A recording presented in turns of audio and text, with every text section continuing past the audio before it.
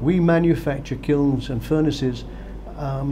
Probably, I should say, 20–30% of our kilns and furnaces are going into the artistic side of the business. You know, they're going to artists making ceramics, making pottery, and also into the artists manufacturing glass products like slumping and fusing and that type of thing. That's traditionally where the company comes from.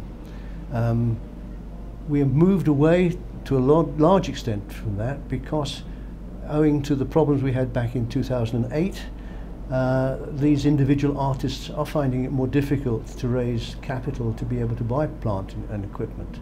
And so we'd have to look at different possibilities. And there we're looking into the small companies manufacturing jewellery, companies manufacturing dental teeth. So it'd be the dental technicians we'd be dealing with, not the dentists.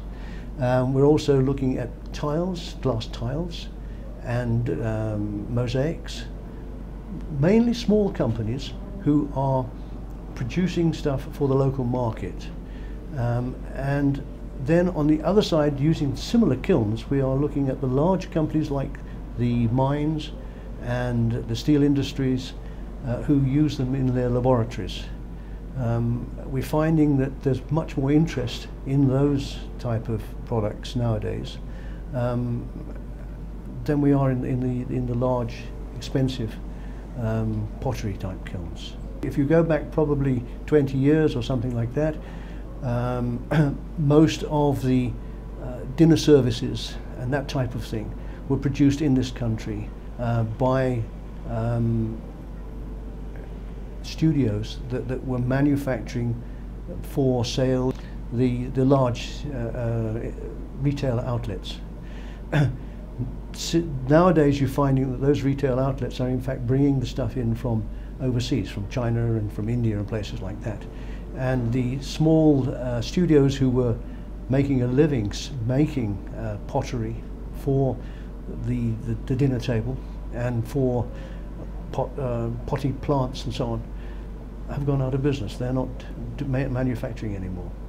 And so there's one sphere of the whole pottery industry which has disappeared. Whereas we originally had artists, and then we had semi-skilled companies manufacturing dinner plates and so on, they've gone, leaving quite a big void. And the type of furnace that they used to use was probably the larger range that we made. And also they used shuttle kilns and trolley kilns and that type of thing, which were quite expensive.